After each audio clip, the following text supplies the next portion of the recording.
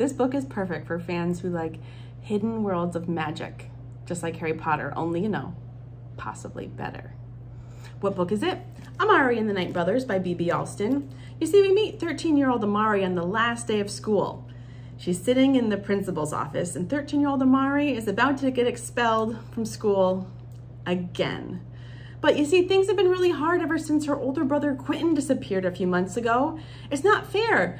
Shouldn't people be on the news or looking for him? No one seems to care, but she knows she's not giving up hope.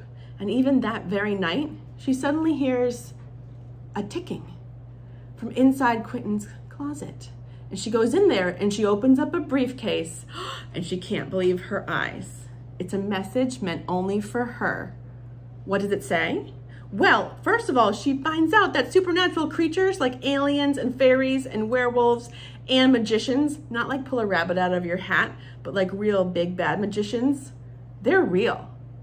And the second thing she finds out is that her brother Quentin, before he disappeared, recommended her to be a junior agent at the secretive Bureau of Supernatural Affairs this summer. Now she has to go down and find out what's going on, and she's already late, and she's going to be competing with kids that have known about magic their whole lives. Why would she want to stay?